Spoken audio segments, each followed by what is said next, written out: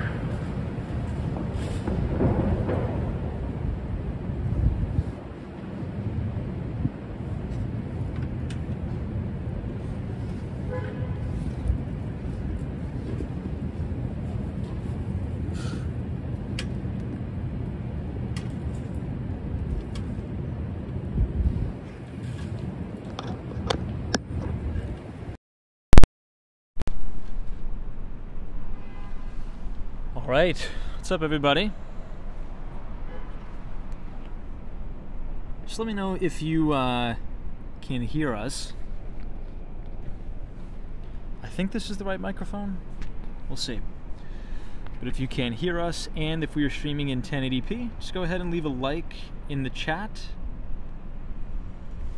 And we will get started here momentarily. We are reporting live from Tribeca tonight. It's a beautiful, beautiful night.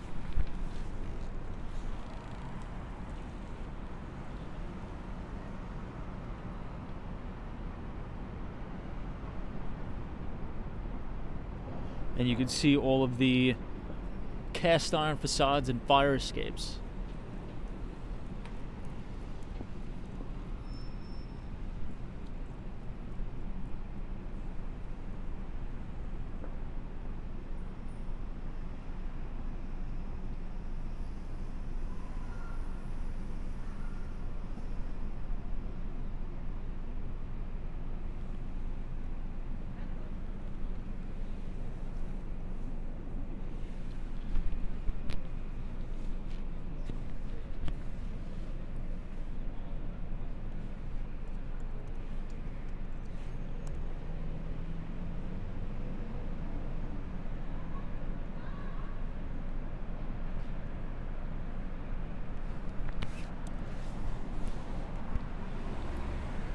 All right, well, it looks like we're good, so we might as well kick this off. So good evening, everybody, and welcome back to Walks and Wall Street. Today is April 18th, 2024. It's about 9:16 p.m. Eastern Time here in New York City. Now we're here in Tribeca. We're on the corner of Church Street and Franklin Street. I was here in Lower Manhattan a little bit late tonight because I had a showing just up the block. Franklin Place, we have a listing. It's called 5 Franklin Place. We're trying to sell Unit 8A, beautiful 3-bed, 3.5 bathroom apartment. And clients wanted to see it late, so that is why I'm here. It's a bit of a windy night, a bit of a cold night too. But we have a lot to talk about. Some corporate earnings we have to go through tonight. Down the list, I think most notably Netflix reported earnings today. Even though they beat the stock was down after hours, but I thought it was a pretty decent earnings report for Netflix. Now, Netflix said in its first quarter shareholder letter that it will stop reporting quarterly subscriber gains, which is quite interesting. But yeah, I mean, talk about a turnaround in this company. I kind of attribute it to the same thing as Meta, right? If we look back all the way to Meta's explosion, when the stock topped all the way back in 2021, it hit a high of $382, and then it hit a low of 91 bucks. That was in November of 2022, and now we are trading well into new all-time record highs for Meta. So to put this into some perspective here, full fiscal year 2021 EPS was $13.77 for Meta. In 2022, there was a massive earnings contraction. Earnings declined 38% to $8.59 for full fiscal year EPS. Now, throughout 2023 and into 2024, massive earnings rebound. Fiscal year 2023 earnings for Meta was $15.58, an 81% turnaround in earnings, and estimates for 2024 is $23.98, up another 54%. Now, if you want to look out all the way to 2025, earnings are seen up another 10%, $26.41. But if we go over to Netflix, ticker symbol NFLX, we're sort of seeing almost the same exact thing. Now, as an example here, I'll bring you back behind the computer screen here, just so we could see a visual. Check this out. So 2021 EPS full year was $11.24. Earnings are up about 85%. But then through 2022, we had this massive earnings decline, about 11% earnings decline. The stock got pretty much cut in half, and we've recovered almost back to previous record highs. Now look at the earnings rebound here. 2023, $12.03.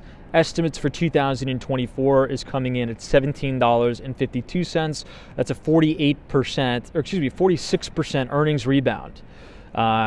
Fiscal year 2025, earnings are seen recovering 22% again, or accelerating to the upside, $21.34. Kind of interesting. Very interesting stuff. We'll watch for that turnaround story as well. But again, the stock is down after hours as the overall market is quite crummy, my friends. All right, let's get this stream started. I'm excited to walk you guys around Tribeca. It's a very fun neighborhood. Very cool, very hip, very friendly. Now, if you did not receive our free investing newsletter, you can go ahead and scan the QR code on your screen, punch in your email, and it will take you to our investor letter called Behind the Street. This is our Substack. We covered a lot of things. We covered CPI in the latest newsletter. We also covered commodities, live cattle, lean hogs, coffee is ripping, cocoa is ripping yet again, and then we obviously covered precious metals as a flight to safety trade, and then we talked a little bit about the Bitcoin halving. So if you want to check out all of our equity research and receive it every other Thursday right as the market closes, just go ahead, scan the QR code on your screen, punch in your email, and you will get it. Cool. All right, let me close up my computer here. I had to put away my umbrella too. It was a pretty crummy day in New York, but the good news is the rain stopped, and hopefully the rain is out of here for good. All right, let me say hello to everybody in the chat. I see Lance. Let me get the umbrella. Put that away. Boom, boom, boom. Cool. All right, everybody, we are on the corner of Franklin Street and Church Street. I'll go ahead and get the QR code out of the way for all of you. And I see Peter. What's going on? Gary Carpenter, Lance, Wendy England, Mary, thanks so much for joining us. John G, Margaret V, welcome. Shannon, RPT, thanks for joining. John, welcome everybody, Fun Feeds, and Solo 401, Alan, welcome, welcome, welcome. Now, I'm excited to be in Tribeca tonight because we haven't been here in quite some time. You're going to see a lot of these older style pre-war buildings with these beautiful cast iron facades and fire escapes. And we are currently right now on Franklin Street, not to be confused with Franklin Place. If you walk all the way down Franklin Street, you'll see a private street called Franklin Place. Go to Street Easy, type in 5 Franklin Place, and we are listing Unit 8A. It's a 3-bedroom, 3.5 bathroom apartment. We listed it at $3,495,000, just under 2,000 square feet. So it's priced at $1,776 a foot, which is a pretty good deal for Tribeca, right? A lot of units in Tribeca are priced well into the 2,000 area, $2,000 a foot. You have the Roxy Hotel right ahead of you, but you also have this very, very unique and gorgeous view of the Empire State Building. And this kind of cool dog off to the right too. DC322 says, please fix the title. What title? Guys, this is 56 Leonard. Look at how cool this building is. This is called the Jenga Building. Now, the real address is 56 Leonard, but everybody nicknames the building the Jenga Building because it looks exactly like that. It looks like a Jenga puzzle. So let's go ahead and check that out. They also have one of those bean sculptures like you see in Chicago. Wow, guys, look at this. You can see that moon with the clouds moving by and these beautiful pre-war buildings in Tribeca with the newer Jenga building to your right. It's a really cool shot. Daryl, what's up? Thanks for joining us.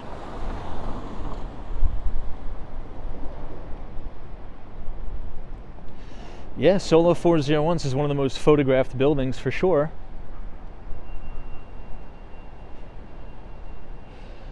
It's super unique, isn't it? I think it looks even better now that you kind of have a partly cloudy sky. So you can see the clouds transitioning behind the building. It actually looks pretty cool.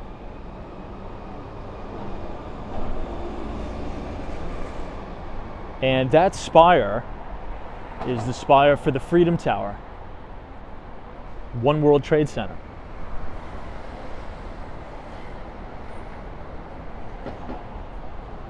Yeah, Victor says the Jenga building looks great.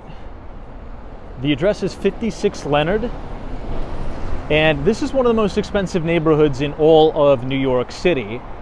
However, Tribeca was just dethroned by the West Village for the most expensive neighborhood. But Tribeca is still very, very trendy. A lot of, I would say, younger families with kids like to move in this neighborhood. A lot of celebrities have lived or currently live in this neighborhood too. It's very unique. You're centrally located. I mean, you're just steps away from Lower Manhattan.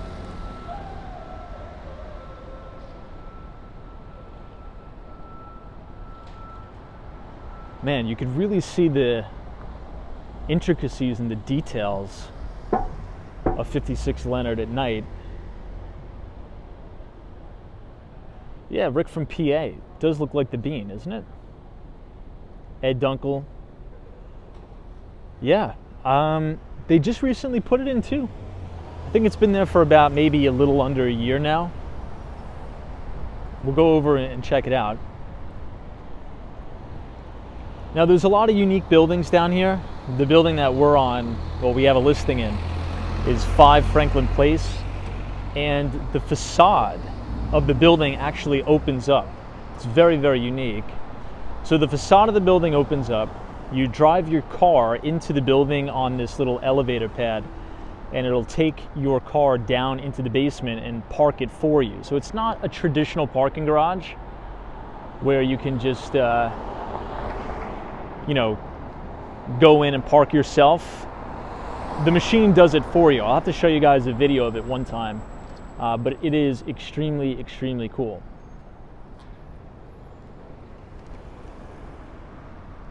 Cape Cod Sarah says, can we walk around Brooklyn sometime? Yeah, we can. When the weather's a little bit nicer, we can, because it's windy and cold and nasty over there. And after working 12 hours a day, the last place I want to go is Brooklyn, honestly. But when it's nice out, we're going to be venturing out a lot further than just, you know, the usual places we usually go to. But it is definitely coming, for sure. I feel as if we also have a lot of standalone walking videos too, of Brooklyn, particularly Dumbo. I think one of my favorite neighborhoods in general in Brooklyn is Dumbo, by the Olympia Dumbo, the new development there, which is awesome. This is the New York Law School. Now everybody, Neil Kashkari, did anybody see that?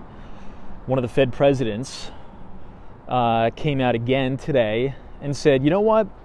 It's probably realistic that we wait all the way until 2025 to have our first rate cut, which has sent the bond market in a little bit of a tangent here. I'm not sure if you guys were paying attention, but the 2-year Treasury yield is pretty much at 5% yet again. So bond yields are really blowing out, and interest rates are going up yet again. As we know, there's an inverse correlation between bond prices and yields. So whenever we have a little bit of a sell-off in the bond market, I'd like to say that that is the market pricing in a higher rate environment. And this really all changed.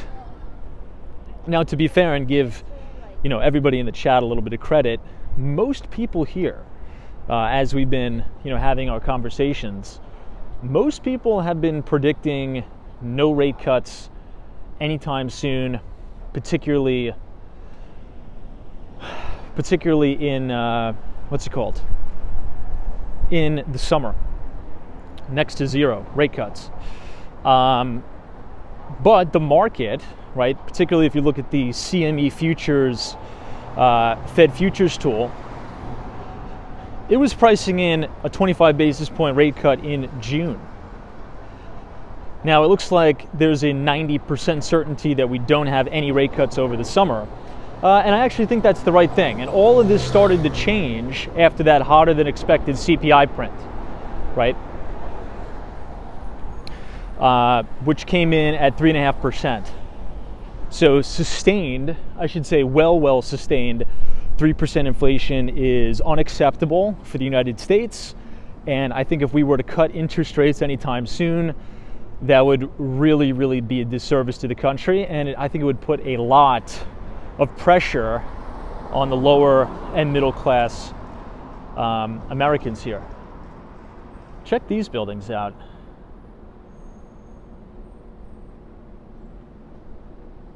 What do you guys think? Do you like the more pre-war a little bit better? Or do you think you like kind of the Billionaires Row super talls? What do you think?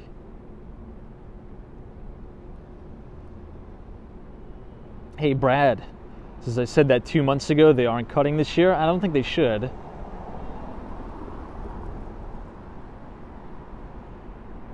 King Gerbo says New York is nothing like it used to be. Wait till the market crashes. Comments like that are usually from people that are, number one, are non-New Yorkers, and number two, have no skin in the game, meaning they have no money and they don't own any property here, they don't do any business here. Usually, I'd say there's about a 90% certainty. Ed Dunkel says, I love the lofts. I do too. These are loft-style buildings. I mean, those ceilings are probably 12 foot plus. Some of them even look like to be like 15-foot ceiling heights. It's cool down here. It's a different vibe. And it's quiet too. So I'd say it's more livable. Definitely more livable. Oftentimes when we walk around, you know, Midtown Manhattan, Billionaires Row, kind of area where we work, where we have our office, you see a lot of foot traffic at night. And so a lot of people that watch these streams, they think that New York is only that, right? They think that there's people walking around the streets all the time in New York City. when it's not really the case, right? New York is very, very diverse, not only in its neighborhoods, but in its architectural integrity, like you see here. So Tribeca, I would really say after 7 o'clock at night, really, really empties out because it's very, very residential. However, sometimes on the weekends, you'll see a major, major pickup in foot traffic. But here is one of my favorite shots of all time on the corner of Thomas Street and Broadway. Look at that. Beautiful spire of One World Trade Center. Maybe we'll head there tonight. I think we have a few minutes. We'll head a little bit deeper downtown, but this is looking uptown. You can see the spire of the Empire State Building.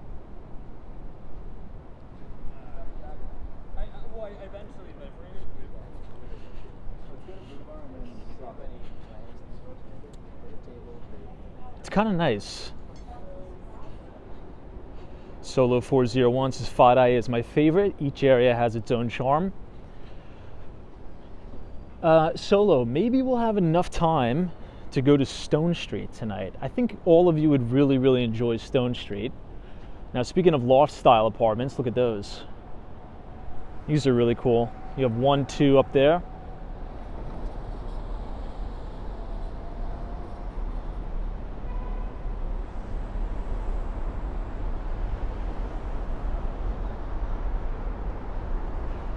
Wow, look at this, guys.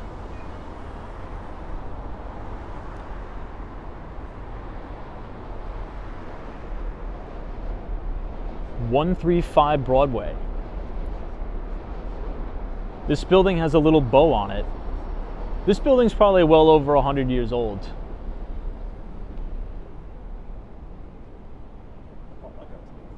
It's quite a lot of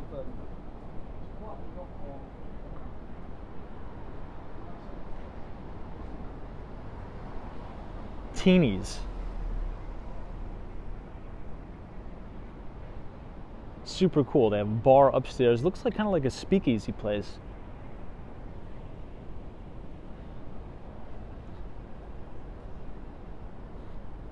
Hey, Ipadilla, what's going on? NBA Elias says, hope you had a good day. I did. Things are starting to pick up, which is good. This is a cool shot. Dizzy Lizzy, what's up?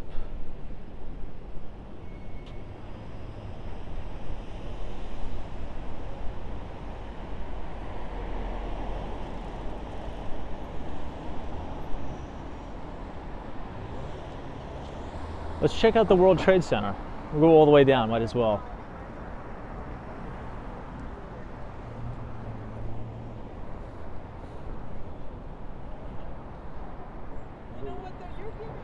Now, the sell-off broad-based started to really accelerate again today, and we're starting to have a big bid in the put-to-call ratio. So a lot of times the put-to-call can give you false signals, but generally speaking, it's a good indicator to gauge market sentiment, and it really starts to pick up at major market turning points. So for example, if you look at the put-to-call, around when we had the big COVID crash, went to Mars. And when you have these big blow-offs in the put to call ratio, which essentially means people are stacking the put side of the market, that generally is a good indication of, all right, we're probably a little bit oversold. There's probably way too much fear in the marketplace, and we're probably going to have a move in the opposite direction. We're just starting to see the put to call ratio kind of really go wild here. And we are now 4 solid trading days back to back to back to back closer, or I should say lower in terms of closes on the S&P. Hey, Troy Atman, what's going on? Thanks for joining us. Jose Santos is Israel airstrikes in Iran. Well, here's an interesting thing about that. You know, today, did anybody notice the price action in crude oil today? Anybody? Well, crude was actually lower. So again, kind of the way I think about this whole mess in the Middle East that we got going on, I don't think it's going to morph into the World War III situation that everybody thinks. I really don't. Because you would be having significant follow-through in crude, and it'd probably be already over $90 a barrel.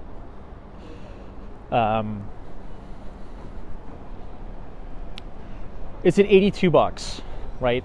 Which is the 3-point move lower from when this stuff started. Now we're right at the 50-day, right?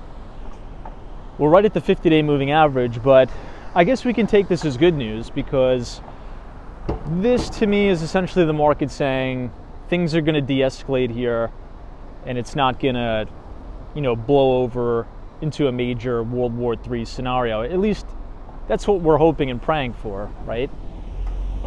So we'll see. Here's another shot of the Trade Center.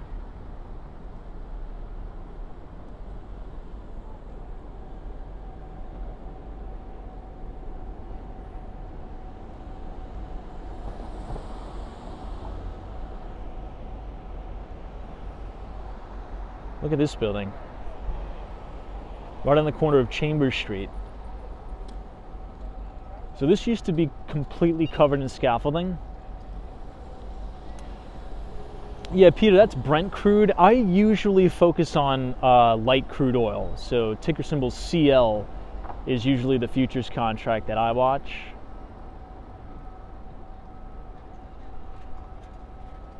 Man, that's an awesome shot. All right, let's continue to head down by the Four Seasons Hotel. But I don't know. I mean, what are your thoughts? Does anybody think the opposite? I think it'd be interesting to hear an opposite take of mine. Does anybody think that this sort of, escalation in the Middle East is going to turn into a World War III type scenario, like many people are predicting?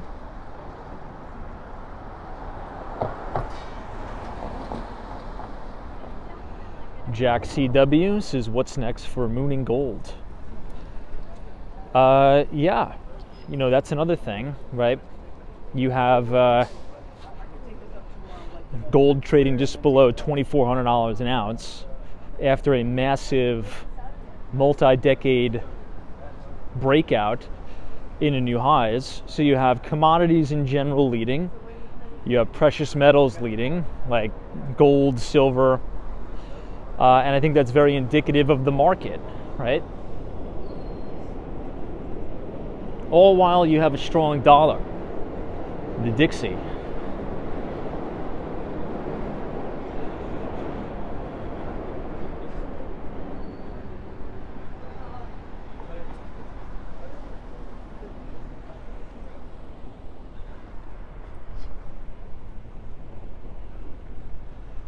Now, I'm working on an interesting deal at 70 Little West Street. And it's a parking garage, and what we're trying to do is we're trying to structure it where we zone each individual space into deeded condominiums. So similar to what we did at 69th Street, the deal. If you want to look up the address, it's 301 East 69th Street. You can check it out. It's funny because it was actually the old Mayfair co-op right there on 69th Street. It was the garage to the co-op. An investor bought it, and then they had to sell about 75% of the space back to the city via eminent domain because they had to build the 2nd Avenue subway. So the garage went from about, I think it was originally like 77 spaces down to 22 because they had to sell part of the garage underground to the city so they could build out that subway entrance. If anybody's familiar with that, if you go right to the corner of 69th Street and 2nd, you'll see the big brand new, and it's actually really nice, entrance to the subway, for the 2nd Avenue subway. So when the co-op sold to these investors, the investors were like, all right, instead of operating a valet style garage, what we could do is we could go to the city and do a rezoning and sell them as individual condos. And I think you're going to start to see that business model pop up more and more. Because number one, a lot of these parking garages are very, very cumbersome and laborious to operate. So they'll probably just sell them as individual deeded condo spaces. And then it's up to the HOA to deal with the maintenance and fix it. Because to operate a garage, particularly with labor costs and not being able to find, people to operate it that are trustworthy, they're dinging and denting the cars. This is just a better route, which is interesting because people in New York City buy parking spaces ranging from $175,000 to $300,000, which many of you listening to this, you're like, what? For a parking space? $300,000? Yeah, particularly if it's in building. The building that have a listing in, which is just up the block at 5 Franklin Place, they have a garage in the building, and each space is an individual sponsor unit, and they go for $300,000. There's only 3 left out of the 18. So it's kind of crazy, and this is all in the face of New York really deterring driving, right? They're getting rid of more street parking in New York City to build city bikes. They're implementing more tolls, like the congestion pricing that's going to come in pretty soon.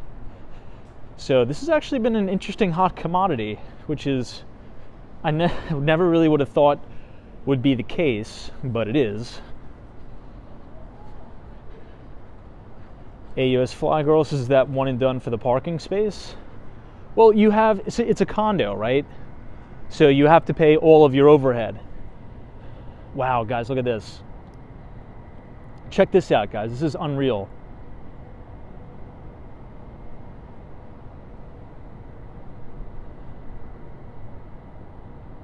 Man, the Freedom Tower looks beautiful.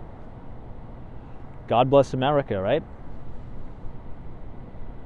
But anyway, yes and no. So you pay, right, the 175 grand for the space, but then since it's a condo, technically, you have 3 components. You have your taxes, right? You got to pay the taxes of the city in New York. You can't get around that, which is around $340 a month. Your HOA is very low, your common charges, because it's a parking space, so it's like $75. And then there's usually a security component, because this is Manhattan. You want to have 24/7, 365 security, cameras rolling, and you want to have that backlog to some sort of server, right? So if anybody breaks in or there's a ding or dent, you could just pull the cameras, and that's usually around like $125 a month. So all in, your monthly overhead is around $550 a month.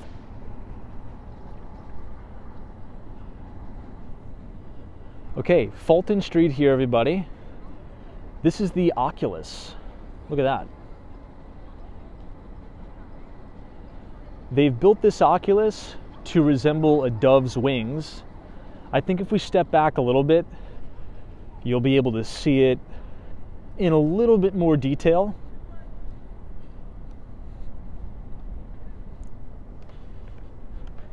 Troy Atman says, would it be cheaper just to Uber everywhere every day or get on the subway? Maybe, it's possible, but many people in New York, particularly, if you think about the clientele who chances are if you can afford to buy, a $200,000 parking space, you're probably at the point in your life where you're looking for convenience. So maybe even have a driver. Maybe you just, park the car there and you're just looking for a convenience factor too. Look at that. I don't know, a lot of people and a lot of very well-renowned architects have kind of talked down the Oculus. I actually think it looks pretty nice, to be honest.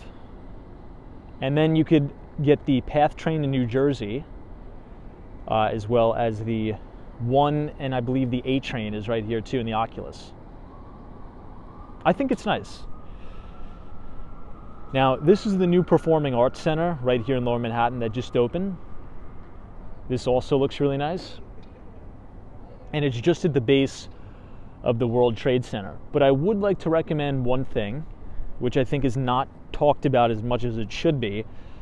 If you're visiting Lower Manhattan, obviously what everybody wants to do is they want to check out the reflection pools, which are right here. That's actually where the old trade centers used to stand. Now they're those beautiful reflecting pools. Then they want to walk around the Oculus and the like. But I would suggest going across the street. So cross West Street, and there's this really, really stunning indoor mall. And if you go all the way to the back, you'll be right on the Hudson River. And that has some of the most spectacular sunsets I've ever seen in my life. Not exaggerating. You're right on the Hudson River. You're overlooking all of New Jersey. You can see Hoboken. It's a beautiful, beautiful experience. And they have a lot of outdoor dining too. We're not going to be able to go in, but we might as well cross the street and check it out. It's not windy for once.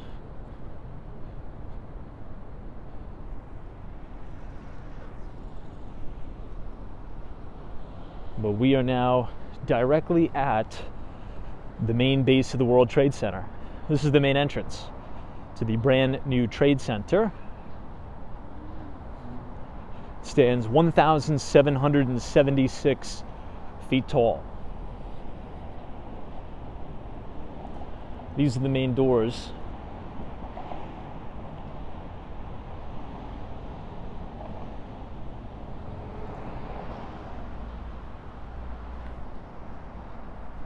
Now here we have it. This is Brookfield Place. If you don't want to cross the street, one of the things that you could do is you could go inside the Oculus and then just look for the PATH train. Once you see the PATH train, continue to walk down that corridor and it'll bring you under the street here, which is West Street, and it'll take you inside Brookfield Place.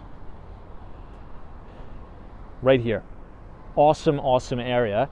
And if you walk all the way to the back in Brookfield Place, you have this huge outdoor patio with restaurants, and it's overlooking Hoboken, New Jersey.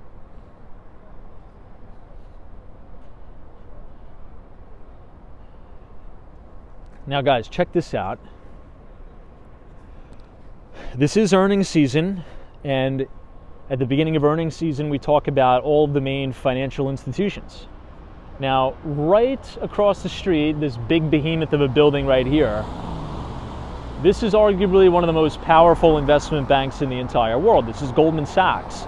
And they reported an amazing quarter just the other day, because investment banking activity is picking up yet again on the street.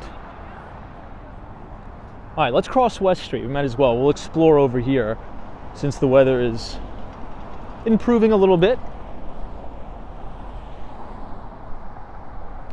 Hopefully the internet will hold up. The Austin Tennis, as I've taken a few sunsets there, and I can confirm it's stunning. It's really cool. Really cool place. Austin Tennis, hopefully you're doing well. Thanks for joining us as we are standing directly at the base of the World Trade Center.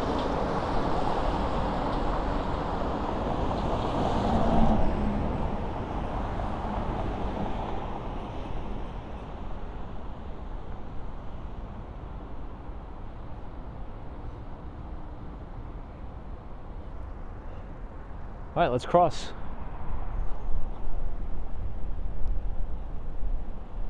Now what you're about to see is something else that's pretty spectacular. See this bike path here? Well, this is a bike and running path. This will take you all the way pretty much around the island of Manhattan, all the way up to the Hudson Yards, and even past the Hudson Yards too. So when it's nice out, and let's say if you work in Lower Manhattan and you live on 34th Street, well, you can go all the way over to the Hudson River and take this beautiful bike path all the way down to Lower Manhattan to work. And it's an amazing view because the further up you are, you have these really really iconic views of the World Trade Center.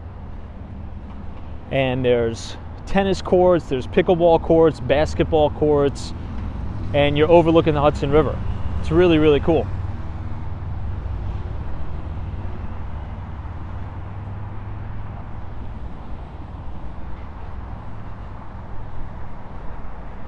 So we'll make a left right at Goldman Sachs. The address is 200 West Street.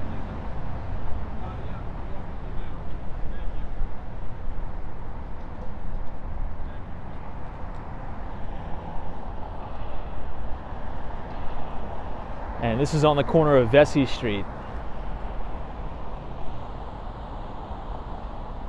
Now the base of the World Trade Center is massive.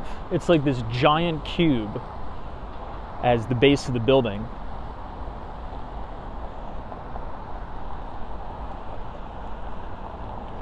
I really don't think the video does it justice. You kind of have to come down here and see it for yourself. It's a really, really massive building.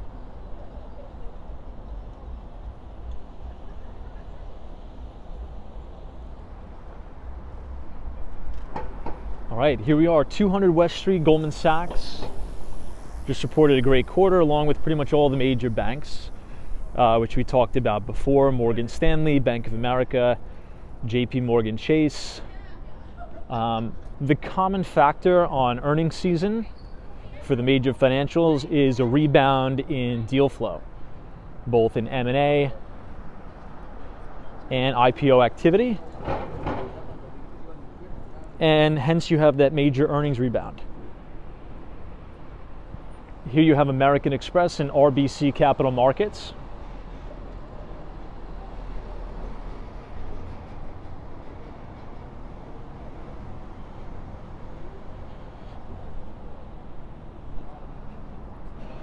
Troy Atmans is breaking. Unconfirmed reports are now arriving. Israel has struck targets in a major city in Iran. Well, what's crude doing right now after hours?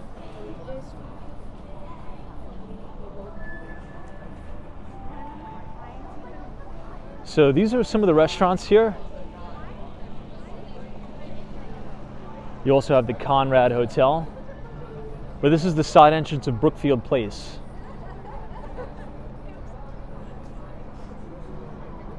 And this is the Lower Manhattan Del Frisco's. We always talk about Del Frisco's.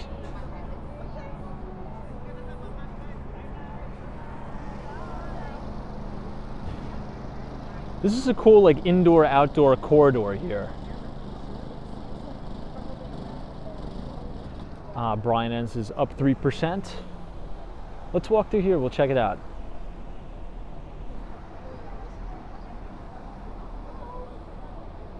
Now Netflix reported earnings after the bell, and they actually reported a pretty good quarter. Stock is down, I think 5 or 6% after hours.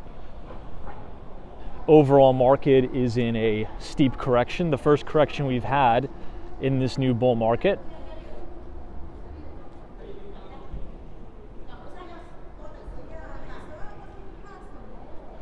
This is really cool. You have the entrance to the Conrad, which is right here, and then you have the back entrance of 200 West Street.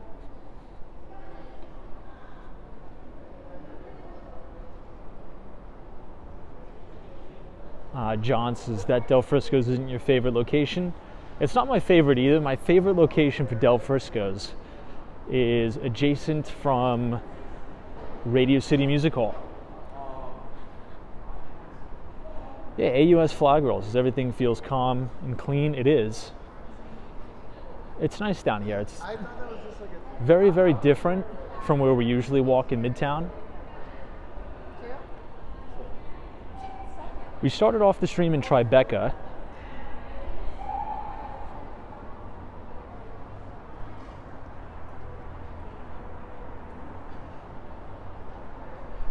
Here, I'll take you guys to the Hudson River.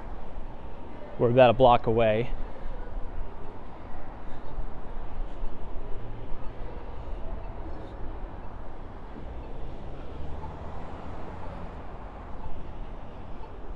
Now, in this park here, I used to coach soccer back in the day as a teenager, right at the end of North End Way. I used to coach soccer here.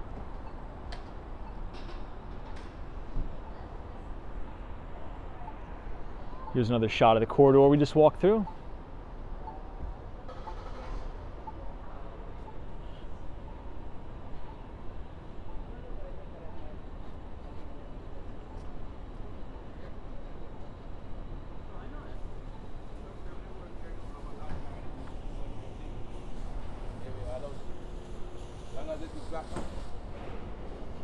Yeah, the Austin, Texas Lower Manhattan isn't as interesting to me except for the Hudson River. I can see why people like to live in Tribeca because, you know, if you've been in the city and you work in the city every day, it can be rather taxing. And I just had a conversation with a friend today about it. You know, if you wake up and every day it's windy, it's rainy, it's nasty, it feels like a chore just getting out of your apartment. You know, it feels like you have to battle. I don't know how to explain it. In contrast, you know, when you're in Miami, it's like you're looking forward to getting up and starting the day. I don't know how to explain it. So to kind of maybe live in a place like this, in Lower Manhattan or in Tribeca, where it's quiet, like you don't see a lot of foot traffic, it's kind of a nice reprieve from, you know, being in crazy Midtown all day, particularly if you have a kid. You know, if you have kids, I totally understand why people like Tribeca, totally understand why people like the Upper East Side and the Upper West Side. It's quieter, right? People need a little bit of a break. But on the other hand, if you're young, if you're a working professional, well, then Midtown's great. You know, Murray Hill is fantastic because it's going to be rocking all the time. East Village, you know, West Village. I get it, totally get it.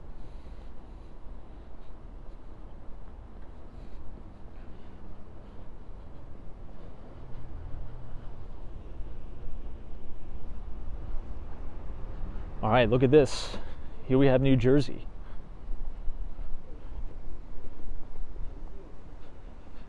Great views of Hoboken. Really, really nice views of Hoboken. And this is the main ferry terminal.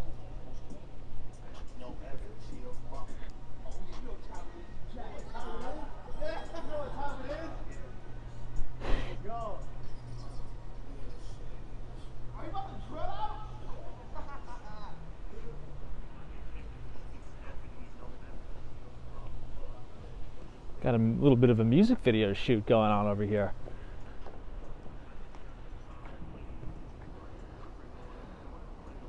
Get a load of that guy. Now this is a cool shot too. Look at that.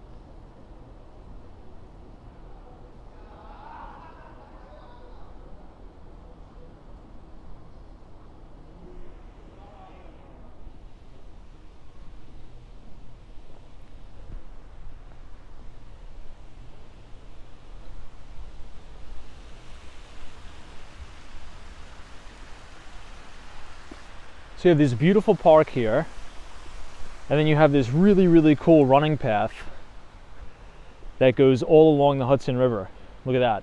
And that is the beautiful skyline of New Jersey. What do you guys think? Brad's Brains says, Tom, did you watch the full Miami Vice clip? I did. That's cool. You know, I never really watched the show. But I'm glad you sent it to me. And maybe I'll have to get into it. Miami Vice.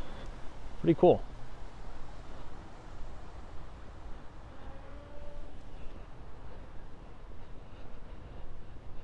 I think you guys are going to get a real kick out of this. Just look off to your left a little bit. And you're going to see a little green dot in the distance. That is going to be the Statue of Liberty. This is probably the best spot to watch the sunset. Because you see all of Hoboken. You see the Statue of Liberty, and you can see the Verrazano Bridge too. There she is, Statue of Liberty.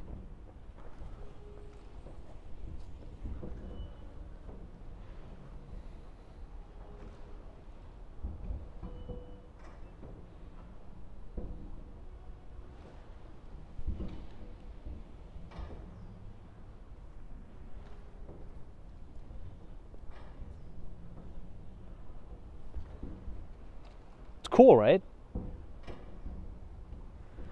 Look at this little lost soccer ball right here.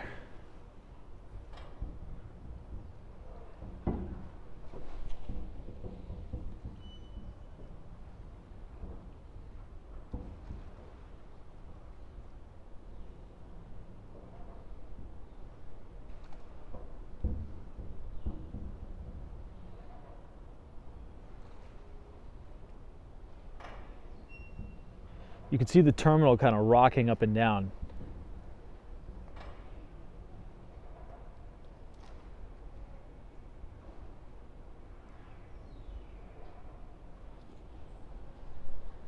Cool stuff.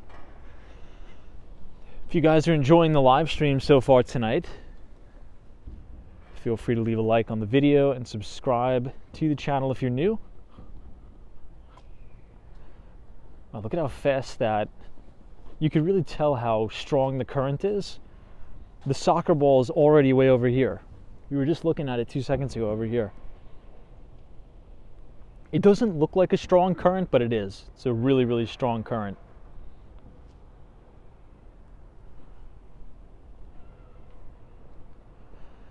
Now, it's insane to think that during Hurricane Sandy, right where we're standing was totally submerged in water. So think about that for a second. Oh, right where we're standing was totally submerged. The water would be about neck deep on me right now. Insane.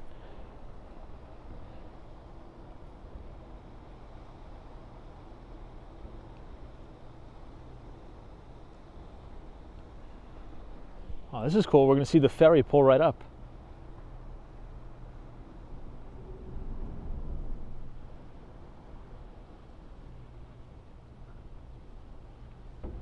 Let's see if he sticks this landing here. What do you guys think? Sticks the landing or bungles it? I think he's going to stick it.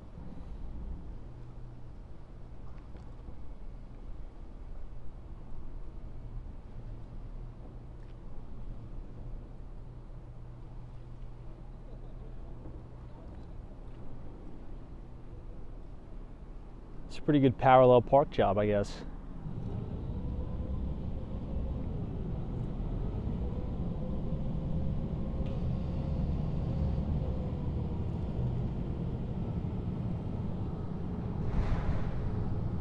Stuck the landing. There we go.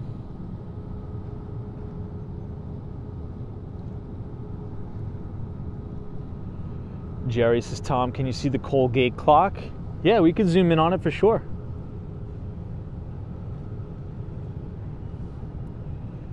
There it is, Colgate clock.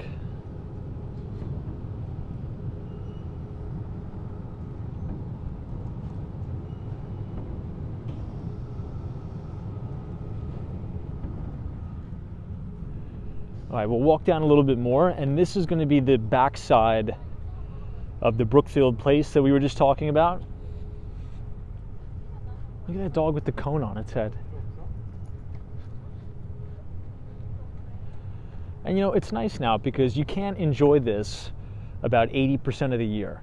80% of the year, it's windy, it's dark, it's miserable, but now that we're getting into the spring and in the summer, this is going to be an amazing place to come.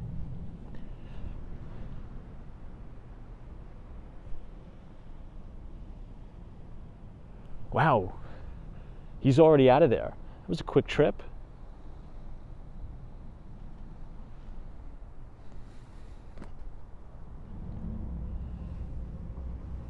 Let's zoom in on the Statue of Liberty a little bit.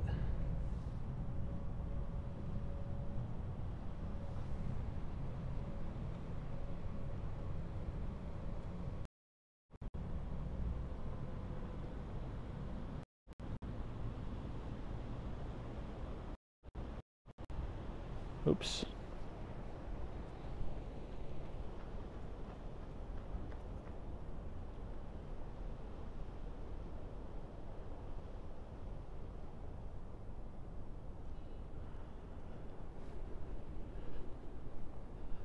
All right, here you have it. This is what we were talking about. This is a really, really cool outdoor patio space right behind Brookfield Place. You have this amazing view here. Lots of seating area. I'll have to take a video down here during the day, during the summer. This place is packed. And you can see all the retail storefront just off to the left. They set up really nice outdoor dining facilities here. So right all along here,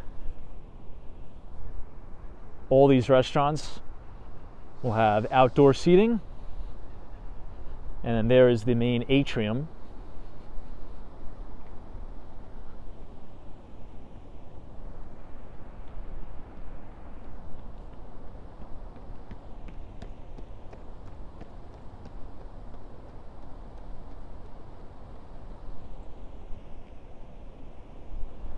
Yeah, Peters is not a soul out tonight. It's usually like this.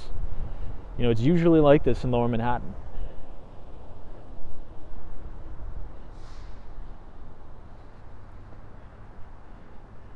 Here's the Oyster Bar.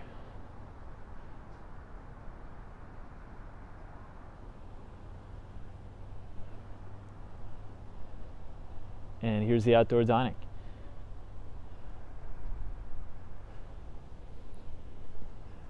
So check it out. It's a very underexplored place, especially for tourists. So if you're coming to New York, check out Brookfield Place. Next time you come and look at the World Trade Center, it's PJ Clark's.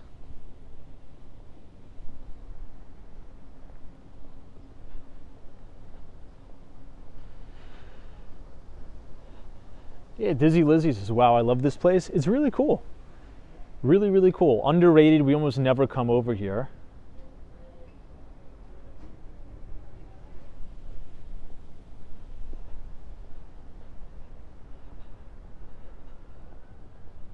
Now, Brookfield Place is a big mall. It has a lot of high-end shops. It's a cool place to walk around when it's raining and nasty in New York, which is more often than not, unfortunately. But this is where I usually hang out, right in here. This is a huge atrium. MD says, shouldn't it be busy?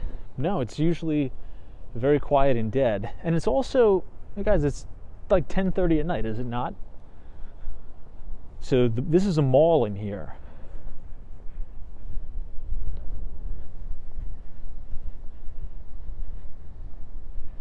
All right, just for the sake of, you know, professionalism, no more, you know, comments in the chat about Israel airstrike. It may not be true. It could be true, because we don't know. And, you know, there is a lot of people who have family in both regions, in both Israel and Iran. So it's just not a good look just to be spamming that in the chat. I get it. It's breaking news. It does impact the financial markets, but it's one of those situations where it's like, you got to know 100%, or, you know, don't put it in the chat and like spam it, just respectfully.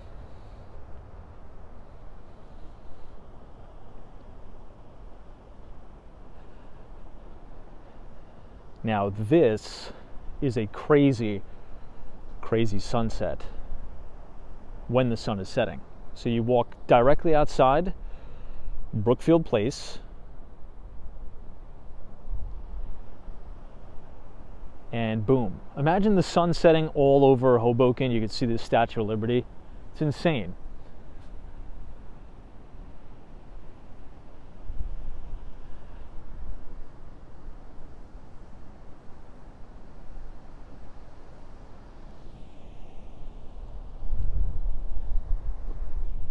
What do you guys think? Should I try to take you guys in here? It looks like people are in. Let's see if I can take you on a walk around the inside.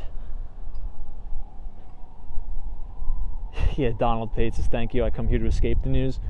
Yeah, I mean, it's okay to talk about the news. It's just like something like this is like a pretty big deal, and like impacts real people if there's going to be like major airstrikes that kill people. So it's best not to get people kind of riled up, I guess, if that makes sense. Because we don't know yet.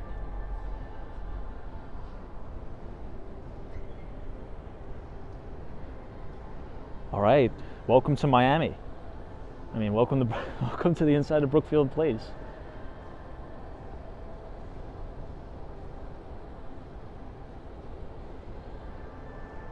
What do you guys think?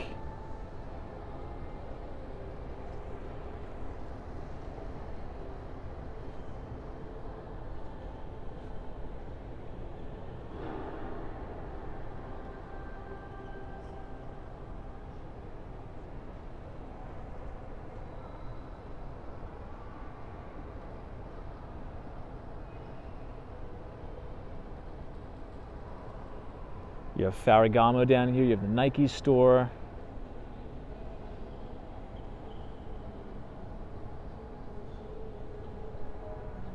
It's cool to have palm trees. Sometimes I'll come on the second floor and eat up there.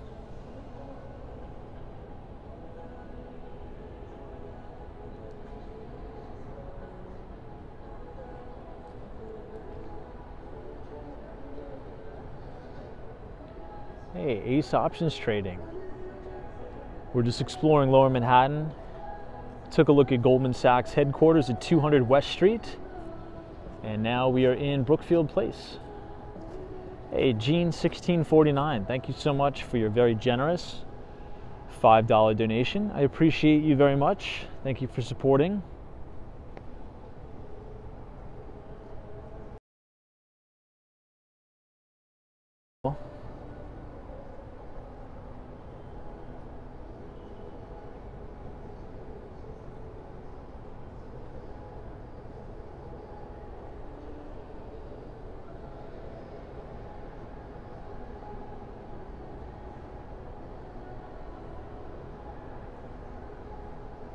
Brad's Brain says, Tom, are your stop rules based on percentage or moving average?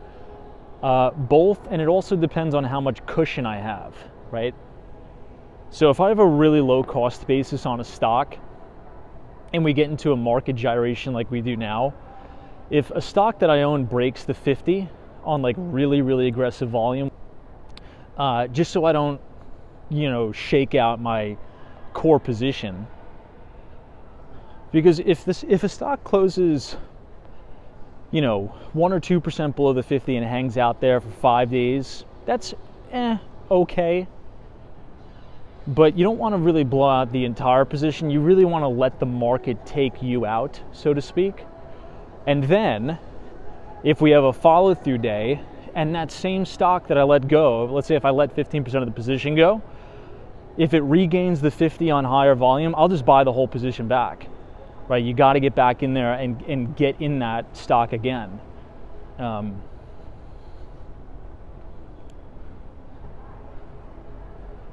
that is kind of what I'll do. So if you have a bad break of a 50, I'm letting something go in 15% increments, which will force me to take profits. But on the other hand, which I think is very important, and this is kind of what I was taught, is you got to go buy back the position again if you have a follow-through day and your stock, whatever it may be, starts trending back above the 50. You just got to buy the whole thing back, even if it's at higher prices. What'd you guys think? Yeah, that was the inside of Brookfield Place. Pretty cool, right? And here's another shot of World Trade Center.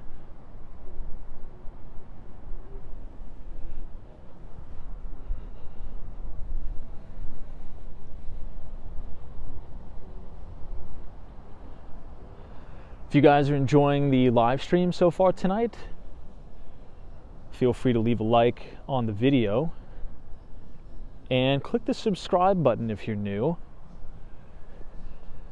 We do these every single day starting at 8:30. Here's another cool outdoor dining section here.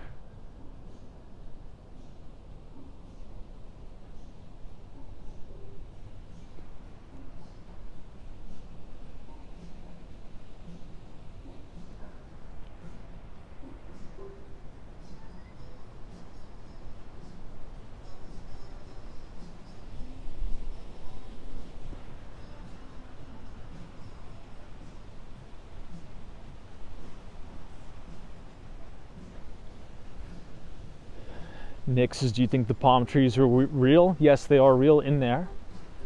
They also have real palm trees in the atrium by the old Deutsche Bank. Wow, can you guys imagine how amazing this must look during the day? Look at all these tulips. There's literally probably 100+ tulips here. Maybe hundreds of tulips. Look at that.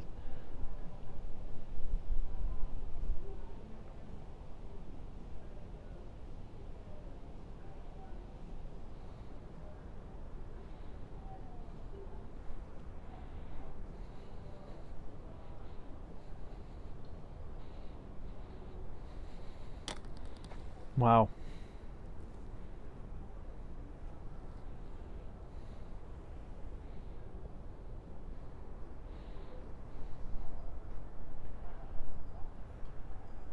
Seems to go on forever. Look at these.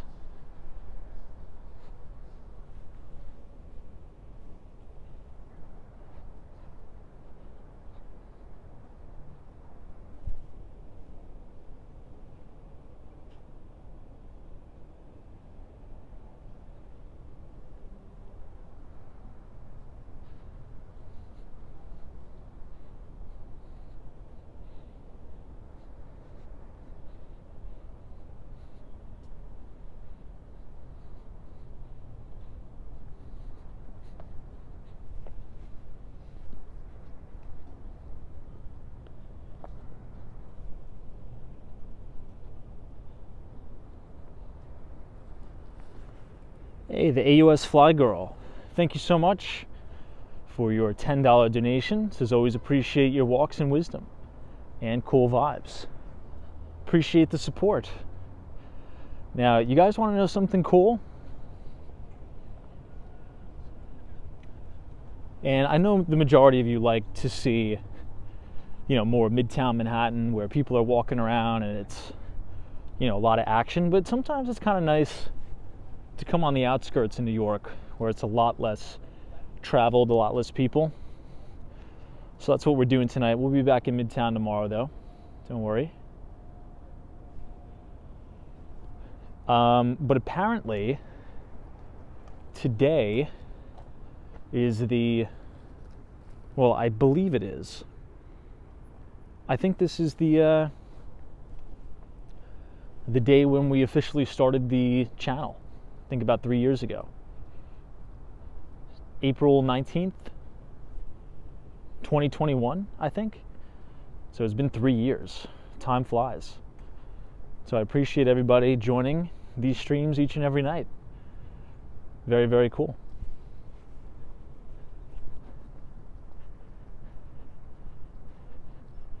And now we have like 40,000+ people subscribed to the channel, which is awesome. Which I really do appreciate too. So thanks for being here for 3 years.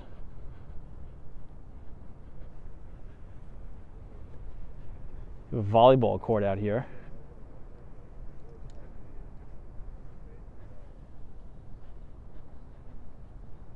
Oh, Jeff, the 19th is tomorrow. Copy that.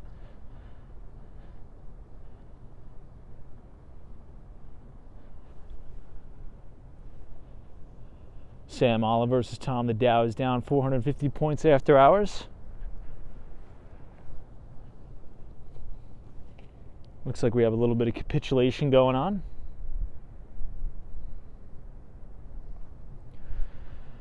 Ronix says, Tom, the Trump media DJT was up 25% today. Any opinion on the move up? I don't have any opinion on the move up. I don't watch the stock. I just don't think it's worth watching. It's not a real company, in my eyes. And that's not a political statement. I'm a conservative. So if you had to put a gun to my head and say, hey, you vote for Trump or vote for Biden, I'd vote for Trump. But ticker symbol DJT, it's not a real company. It's quite possible the thing is a fraud. It has $3 million in revenue. It was a SPAC deal. I know some people who know some interesting things about the deal that will raise some eyebrows, which I can't say, but I think people will speculate on it. I think it'll be treated as a meme stock, and I don't really watch it because it's just not a viable, it's uninvestable for me. $3 million in revenue. I don't know what the projections are. It loses money. And there's a lot of other companies out there on the market that don't lose money and that do $3 million in revenue every hour. So I'd rather focus on those. Not to be super curt and blunt about it, but that's just the reality. And look, maybe the company will do good. I don't know. But in terms of that SPAC deal, it's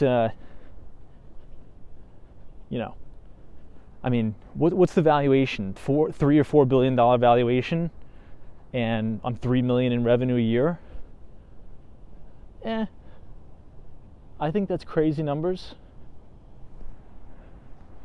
But look, people will speculate on anything.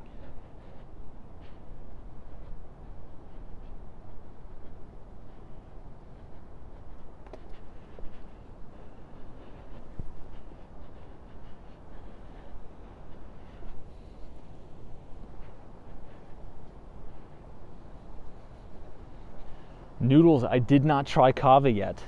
Still have not tried it. All right, everybody, let's head back into the city.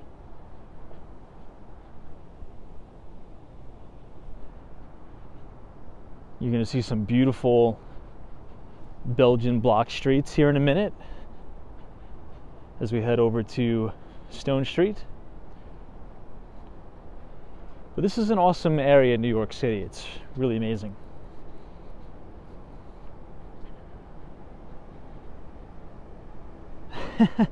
Yeah, Brad's brain. I know you have one share of DJT. That's so funny. Look, I mean, if the company, let's say if next year they somehow miraculously do like 24 million in revenue, they'd be like, okay, well, let's see where the projections of this company is. But I think the lesson here is in the investment business. Oh, look at this place. This is a cool little tavern.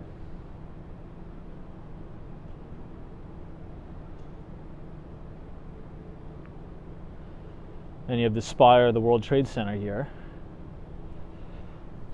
But you got to think about it like this, and this is kind of how I was taught. You have the free will to put your hard-earned money to work wherever you want. So why wouldn't you put it to work in the best stock, right? Like, it's not like you have a gun to your head, you have to buy these money-losing companies. So why don't you take part in companies that are churning out ridiculous profits and that are addressing a huge TAM, right? Companies that have a revolutionary product addressing a massive TAM, total addressable market, and are consistently compounding out their earnings quarter over quarter, year after year, right? So if I'm playing pickup basketball and I have three choices, LeBron James is standing in front of me, and two random, 80-year-old men are standing in front of me. Am I going to pick the 80-year-old men, or am I going to pick LeBron James? I'm going to pick the superstar. I'm going to pick LeBron James, right? And also, it's very important to preserve your mental capital in the investment game. So, and you really understand it over time. If you have a portfolio of stocks, all of your time, energy, and focus is on doing diligence, making sure management is doing what they're supposed to do, making sure the company is on the correct trajectory. So if you're focused on all these other nonsensical stocks, it may not seem like it, but you are exhausting, you're quite literally exhausting precious mental capital on things that don't deserve it. So that's kind of why I never really paid much attention to the meme stuff. It just, they'll pump these stocks and then they'll go to zero, and then there'll be some new fad. They'll pump the stocks, then they'll go to zero, things like that. All right, let's cross the street, or jog across the street.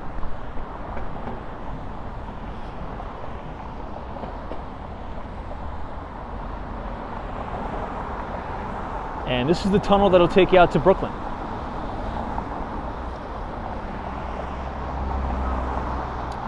Yeah, Peter says, is Lower Manhattan prone to very heavy flooding? It's prone to extreme heavy flooding. Extreme heavy flooding, unfortunately. Now, where we're standing was totally underwater during Hurricane Sandy, unfortunately.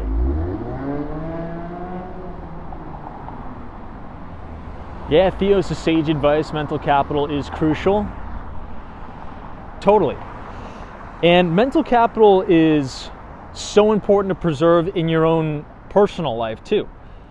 In both business and in personal life. So if you have toxic people in your life, and it seems like every time you talk to this person, they're just a basket of complaints. This sucks, that sucks, life sucks, this is unfair, this is unfair, wah, bitch and complain.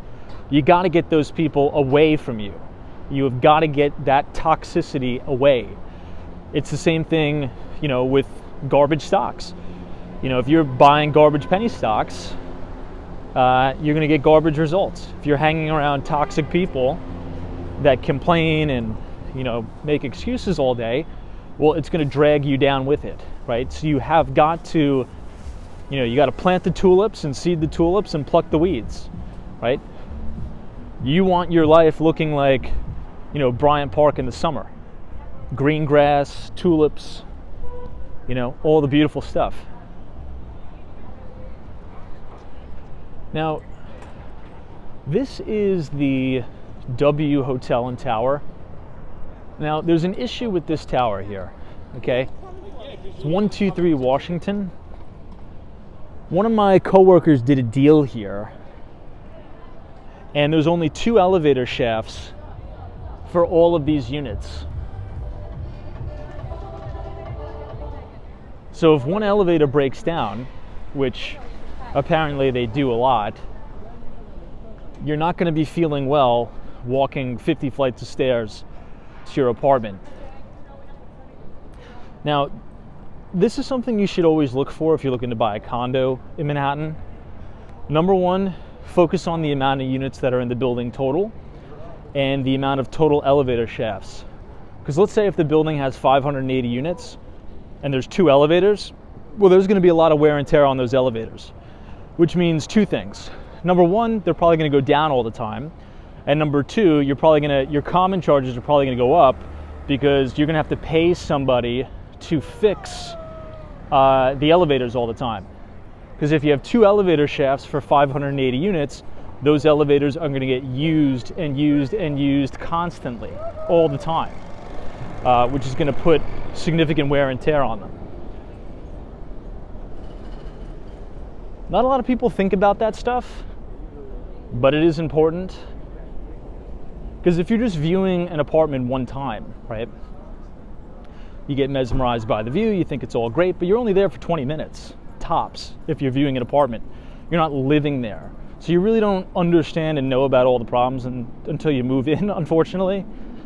So make sure, and you could ask the super, you could ask the management, become really buddy-buddy with the doormen, and they'll tell you all the dirty secrets about the building.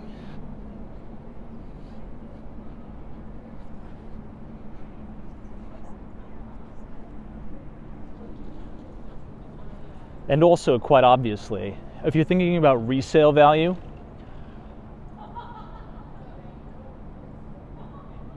this is another great shot of the World Trade Center.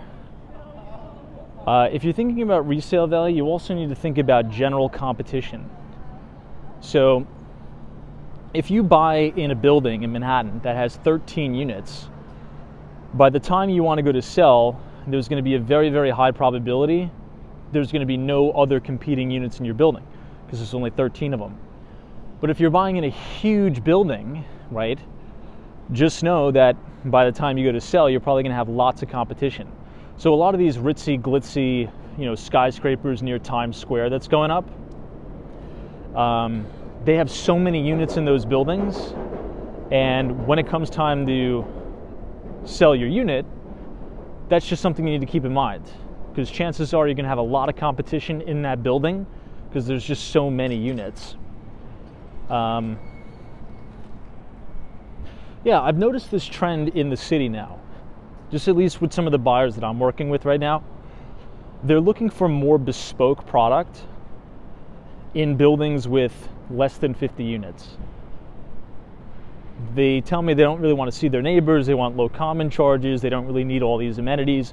So there's really a market for everything, but it's just important to vet out all these things before you buy, I guess.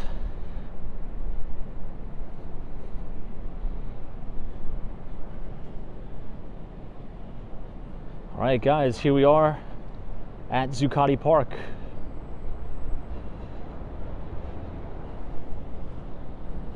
Now, this is where the Occupy Wall Street protests started, right here, on the corner of Liberty and Trinity Place.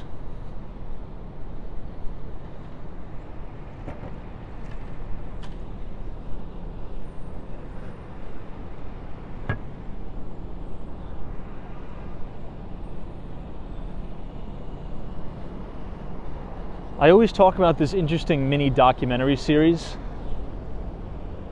It's called I Am the 1% by Peter Schiff, and he filmed this with Reason TV.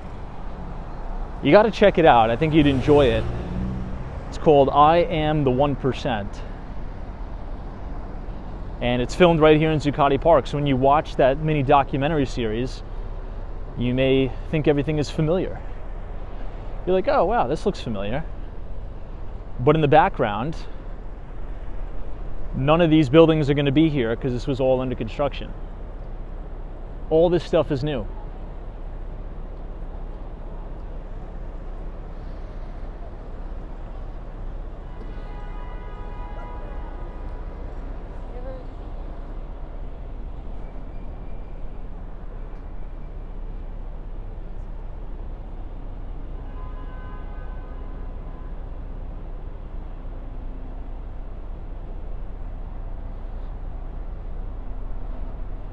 The LT prod. Yeah, I mean, look, my take on politics is don't stress yourself out about it. Let people vote for who they want to vote for. I feel like nowadays people have this raging thirst. They have this raging, it's like they're so pent up, like I could feel their pent upness. If they say, oh my God, you're gonna vote for Trump, oh, and they just freak out. It's like, dude, take a breath, everything will be all right. Just let people do what they want to do and chill. Because if Biden gets elected, everything's going to work out to be all right. I can promise you that.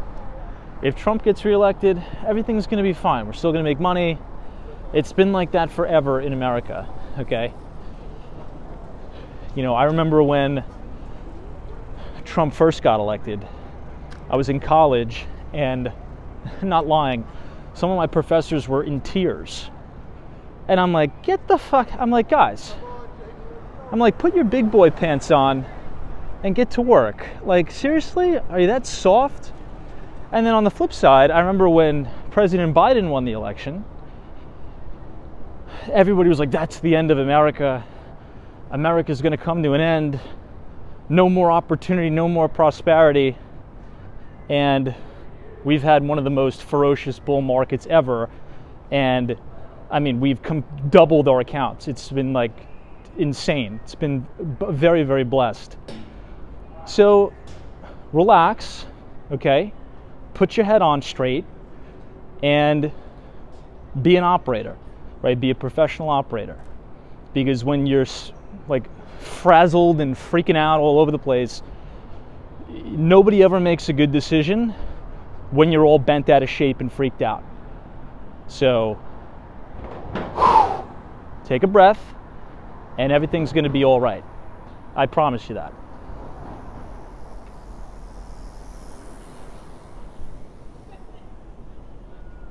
All right, Trinity Church.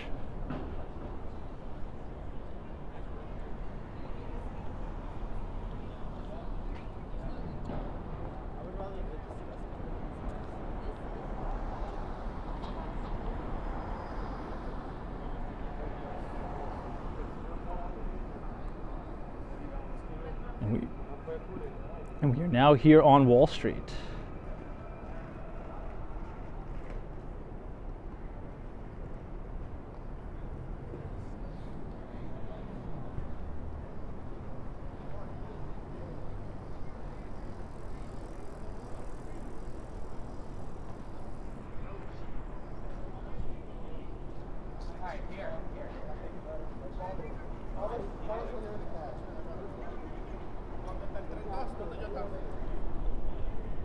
All right, guys, this right here behind us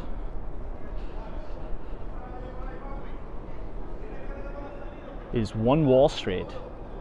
This is the largest office to condo conversion in the city's history.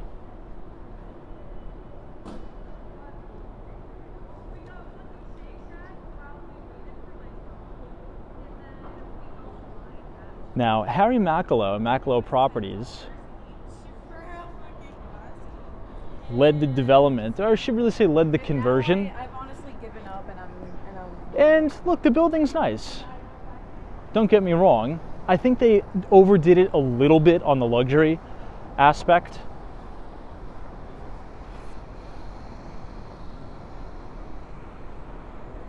It's about 20% sold. You have a Whole Foods in here.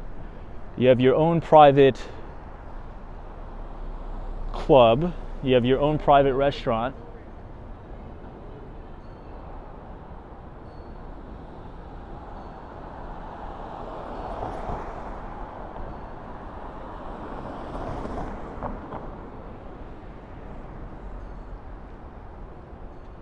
It's a nice building. Now, Harry Macalo is also, well, really the mastermind behind 432 Park, which is that gorgeous building right on the corner of 56th Street and Park Avenue. Hey, Bighorn MT, what's going on? Yeah, today was a good day. Rain finally stopped, thank God. And hopefully tomorrow is shaping up to be a really good day in New York City, my friends.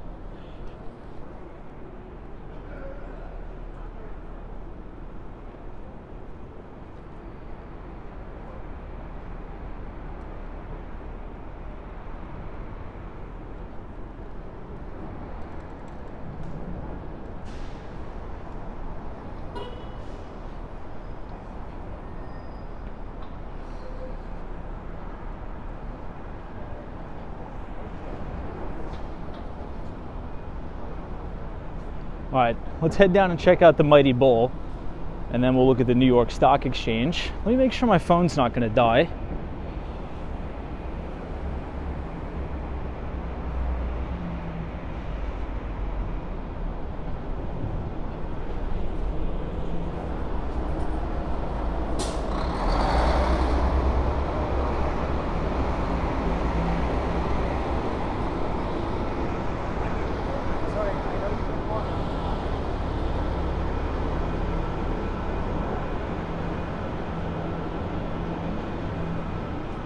So right at the end of Broadway,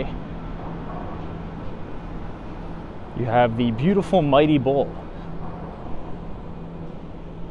Now you also, well, I should say you used to have the Fearless Girl right at the end here.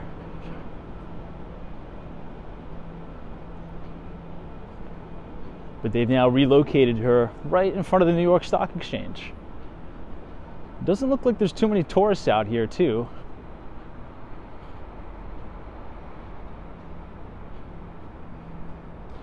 Mr. King of Florida says, Tom, do you know Okeechobee, Florida? I don't. Why, is there any good things going on there?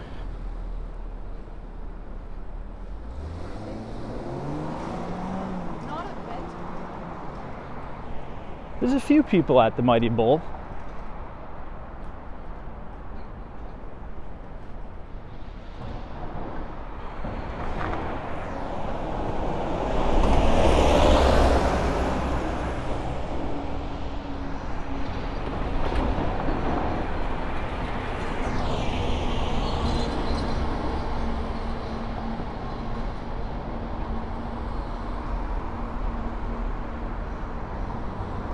Ah, the Mighty Bull, the sign of opportunity, prosperity for all. Love it.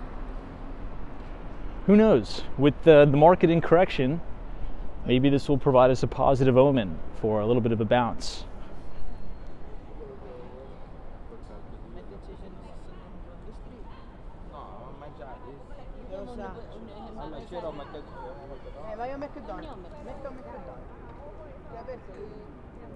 MD says, I don't argue over politics anymore. I share my point of view and try to engage in healthy convos. Yeah, I mean, I think the sooner people just realize just to not get bent out of shape over it, it's like, who cares? You know, I live in New York City, and everybody is a liberal and a Democrat that I associate with. I'm probably the only conservative, and nobody cares because it doesn't matter. You vote for who you want to vote for, I vote for who I want to vote for, and whoever wins, wins. America goes on. Innovation and prosperity will continue here in perpetuity forever. It doesn't matter who's in office. That's it. Who cares? All right, let's go around the back side, and we'll take you guys right at the New York Stock Exchange.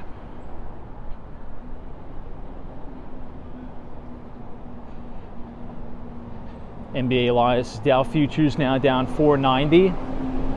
You know, puts and calls also going crazy too. If you look at the put to call ratio, that's also going to Mars too.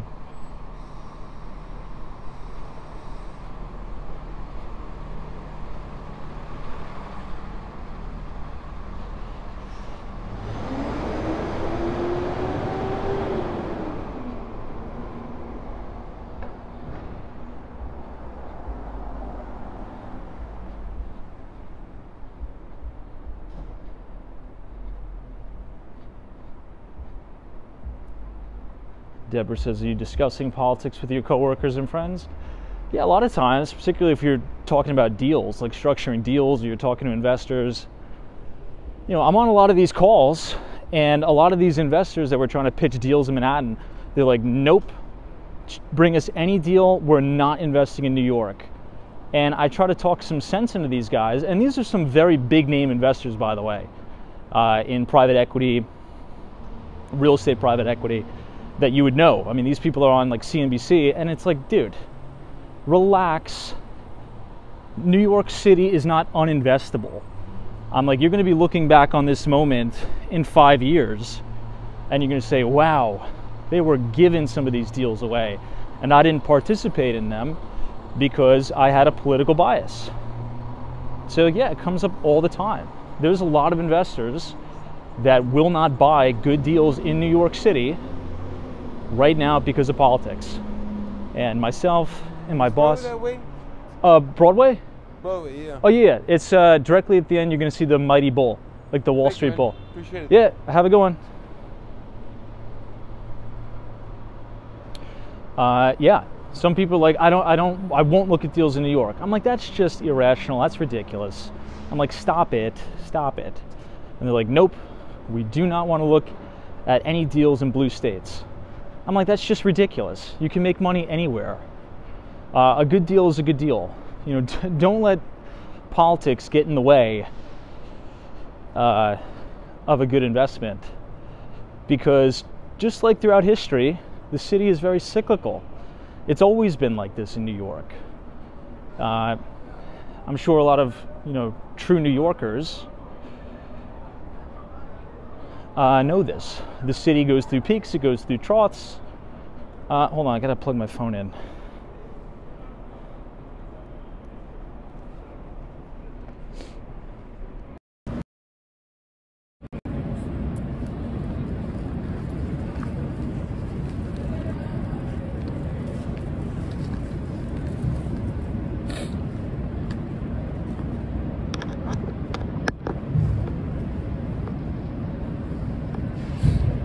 Deborah says, why do they think New York City is too liberal? Yeah, generally the answer is yes. People's money, you have the fiduciary duty to allocate investors' capital in the safest possible way to generate an appropriate return. And again, a problem that's happening in New York City right now is all of these crazy, well, I should say just the big, how do I just be very frank about this? They don't favor the landlord, they favor the tenant. And you have a lot of squatter problems, property rights are being infringed, but our kind of pitch back to kind of try to reframe that conversation is, look, things are gonna change. City government and politicians have acknowledged that they've made an error, right? And the Adams administration is working diligently to try to correct a lot of the, you know, the wrongdoings that have been going on in the city. And that's actually true, by the way. It just takes time. There's a lot of bureaucracy, but over time that'll change. You're gonna see New York City, in order to stay competitive, which we will always be competitive, you won't see all these stories on the news of people just squatting and they can get away with it. There's going to be legislation that's going to change that. There's going to be common sense laws to rectify that situation, and level heads will prevail. That's going to happen. And I think a lot of smart investors are seeing through that, right? We just announced, and we just talked about this on last night's stream, Citadel Securities has approved plans to go forward with a new multi-billion-dollar super tall skyscraper right on Park Avenue. You think that Ken Griffin would be allocating capital and doing that if he didn't think that there was a big future in New York City? Of course not. He's one of the wealthiest and most, you know, prolific hedge fund managers on the planet Earth, right? He's not just going to throw money after bad. So, but look, that's what makes a market at the end of the day, right? Opposing views, volatility, uncertainty creates mispricings and opportunity in the market. And our view is that all of the uncertainty right now in New York City is creating a fair share of mispricings, which investors, and many are, will capitalize on it and do really, really well. So yeah, these are conversations we have every day. Wow, guys, look at this. Beautiful shot of the New York Stock Exchange. Gorgeous.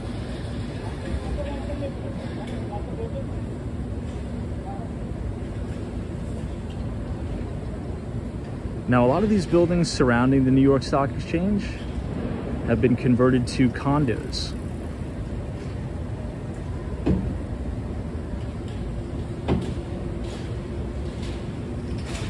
Looks like there's something going on over here.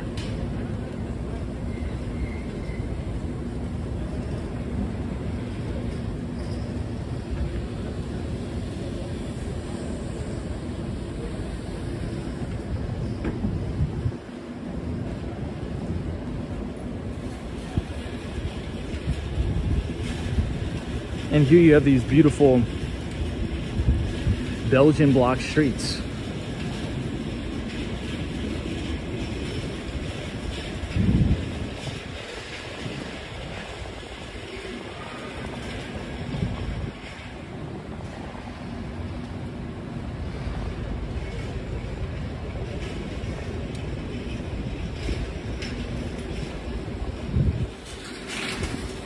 Now here you have Federal Hall, and unfortunately you're gonna have scaffolding for 9 more years. We have 1 year down, 9 more to go. Robert says, Tom, have you ever seen a rodent in my apartment? My apartment right now? No. In previous apartments? Yeah, many, several, unfortunately. But yes, multiple rodents in previous apartments in New York. I'd say over 5, under 10. Over, under 5, 10.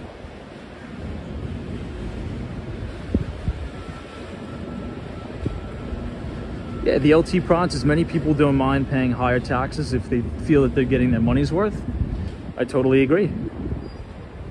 I think that's also what's different about millennials and Gen Z. I really do. Because previously, before, people were like, oh, you know, we don't want to pay any taxes at all. I honestly don't mind paying the high taxes. I paid very high taxes my entire life living in New York City, which is essentially half the money you make goes to the government. I don't have a problem with that, but if the services are pristine and fantastic. But when the subways are dirty and they don't run on time and things get a little bit too dangerous, well then you got to start to push back on the government and say, hey man, you know, you're taking 50% of what I make, you know, just clean it up a little bit. That's all we're asking. You know, clean up the trains, clean up everything. But if the subways were spotless, they ran on time, yeah, I don't see why paying 50% in taxes is a bad thing. If you have services that are out of this world, I mean, that's kind of what you want. At least that's what I want. I won't speak for anybody else. That's why it's kind of like such a contrast when I'm down in Florida, particularly like Sunny Isles Beach, North Miami Beach, Brickell, you know, Miami in general. Like, the infrastructure is so solid. Now, granted, there's a lack of public transportation, but the public transportation that's there is pretty good. And it's clean and things are good. So I wouldn't mind paying, you know, higher taxes. It's funny because there's no state income tax there. I think the problem is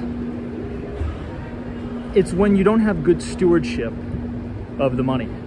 That's why when people say, you know, $5 billion could solve world hunger. There's no amount of money that could solve world hunger, actually, because money is illusionary. If you think about it, money doesn't exist. It's the person or the collective of people who are in charge of the money is what matters. And when you have people that are derelict in their duties to allocate capital, then you could give them $1 trillion and it wouldn't matter, right? They would still turn it to zero. So what matters is not the money. What matters is the efficiency and the stewardship of that money. That's why it's so important, you know, if you are investing in a company, you know, you don't necessarily care, right, how much revenue they're doing and growing the revenue, or how much they're bringing in. It's the return on your equity, right? How efficient are you at running and sustaining that business? And I think right now, New York City isn't the best at allocating capital, and I think that's pretty proven. If anything, some of these, you know, social programs are just pretty much slush funds to keep people employed, to actually make the problem not go away. That's actually happened quite often than not. All right, guys, this is 95 Wall Street. This used to be an office building, but now it is luxury condos. You see a lot of these older office buildings now being converted into apartments.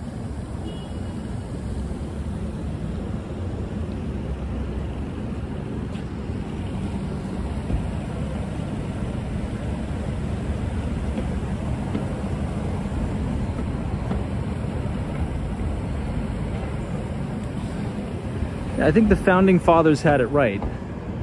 to Peter's point, you know, no taxation without representation. If you're represented well and things are good, you know, it's justified. The money's justified.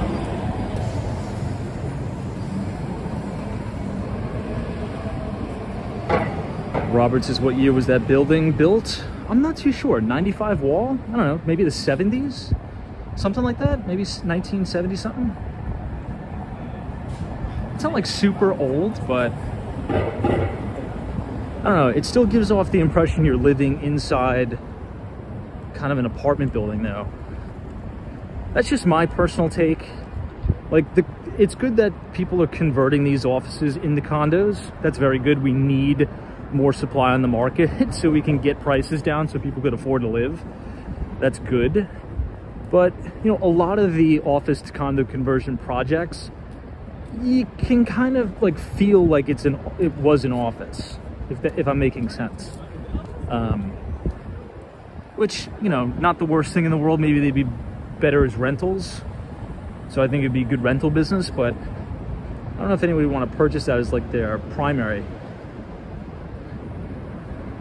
Ah, Roberts is 1977. Good stuff. This is the old AIG building. Right off of Maiden Lane. Rockstar says 50% tax is brutal. Well, it's brutal and it's not, because there's give and take. Here's kind of how I think about it. In New York City, this, in my opinion, is the best place to start a career, in my view. You have such a high concentration of talent in a very, very small proximity of a location. So it's kind of like a pay to play, right? So yeah, you have the high taxes, but you arguably have the best place on earth to nurture a career in finance, in big law, in tech, really in anything you want to do. The best of the best is in New York City. So in that aspect, it's like, you know, if you're calculating a risk-reward ratio, I would say, yes, it's important to factor in reducing your tax burden as much as possible, but not when you're young. I think when you're young, don't worry about, you know, trying to save 20 grand a year, okay? Or don't worry about trying to save 10 grand a year in your tax bill.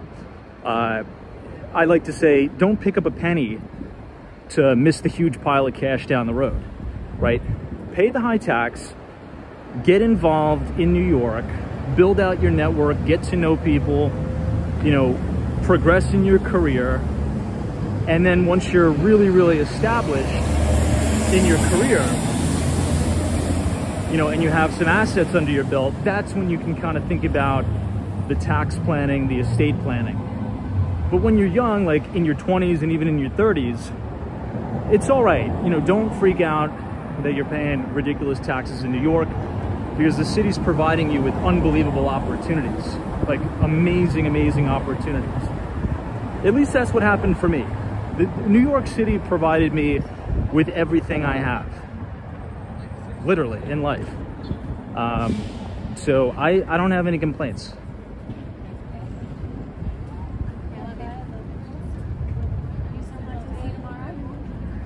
Wow, the South Street Seaport's empty.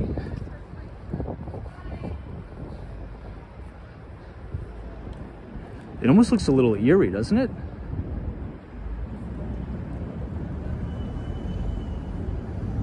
Looks nice though. If you go further down here, you'll run into that new tin building, which is awesome. Maybe we'll have to do some live streams all the way down there during the summer. You have amazing views of the Brooklyn Bridge, the Manhattan Bridge, and all of Dumbo.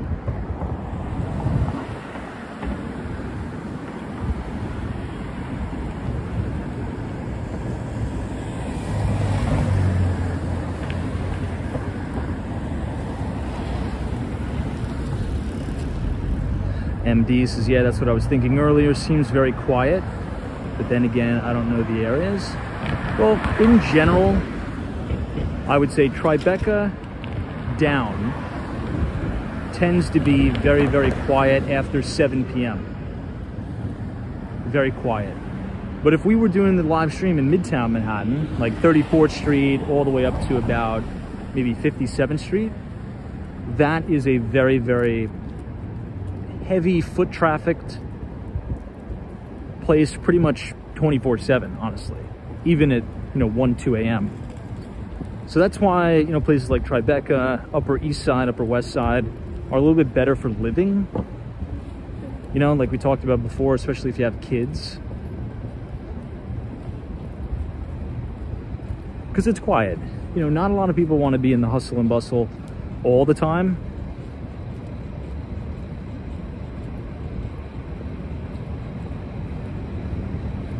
Now, one of my favorite buildings is right here, 130 William.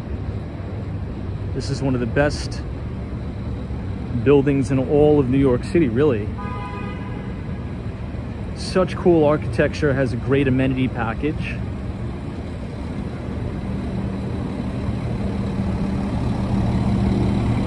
And it was one of the best-selling condos of 2022.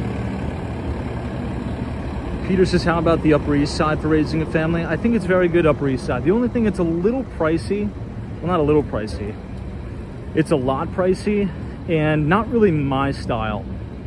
I would much rather raise kids on the Upper West Side. That's just me personally. I feel as if the Upper West Side's more relaxed. And when I mean more relaxed, it's like not so pretentious in a way. Upper East Side is very private schools. I don't know, it's just a little bit too stiff for me. It's beautiful, it's gorgeous. But just for me, I don't know. I think if I had kids, I'd just send them to the public school. I went to public school, I turned out all right. I mean, I don't know. I get it, it's good for networking, and it's kind of like a club, but also I think kids need to be well-rounded.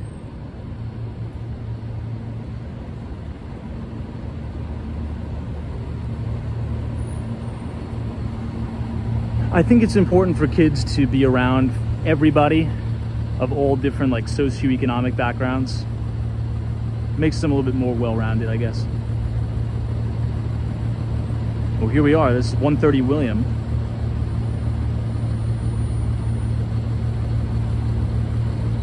Beautiful building.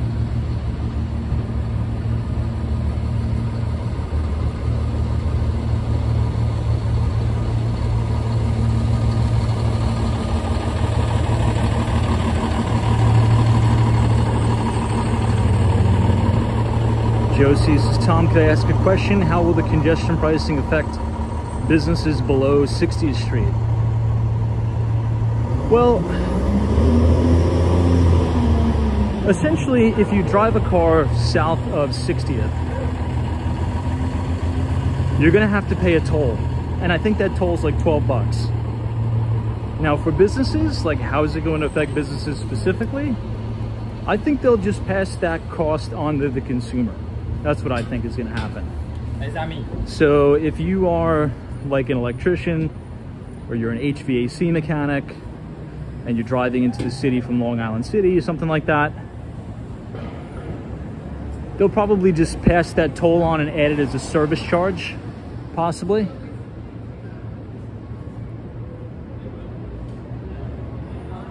So a lot of people are like, you know what? I don't drive. I'm not going to have to worry about the congestion pricing. I think everybody will pay it inadvertently.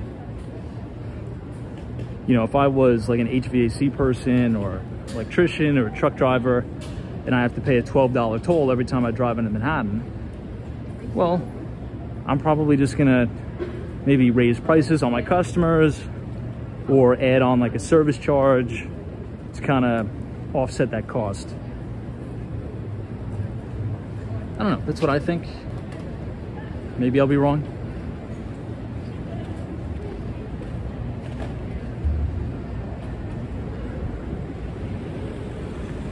I just find it very hard to believe that businesses will just eat that price, right? And if you remember 2 years ago, a lot of the conversation around inflation we were talking about is, and we've successfully predicted this too, is that the government is going to blame inflation on corporate greed, which is ridiculous because corporations have to maintain their gross margin. And when raw materials go up, they're not just going to happily pay the higher price. They offload that cost to the consumer. And that's kind of when you have that death spiral. It's because when raw materials go up or when wholesale prices go up, corporations just don't happily pay that, right? This isn't the charity tank. They pass those costs on to consumers, to me and you, and then we pay more. All right, this is 130 William. There's gonna be a coffee shop that comes in here, Flower Coffee. This is gonna be a cool little spot for the tenants and the residences here. Beautiful architecture. The architect here is Sir David Ajade. Really, really stunning work. I love it here. I know Hawaii says this is her favorite building. This is one of my favorite buildings too. It's awesome here.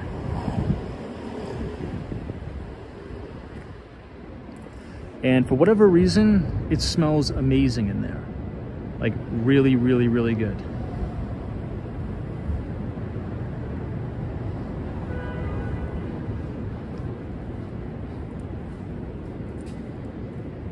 Oof, let me sit down.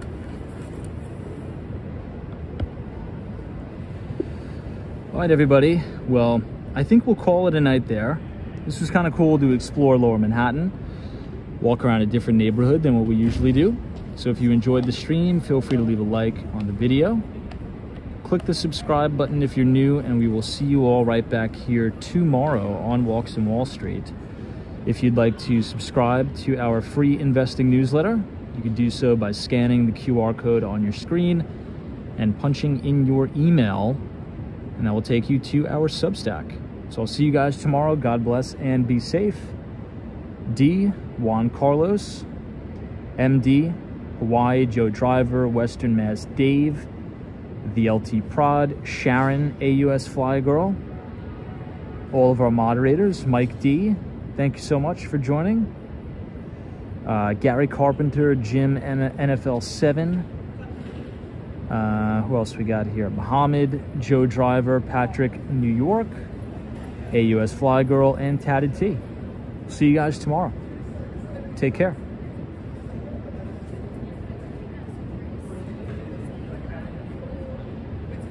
Look at this dog here.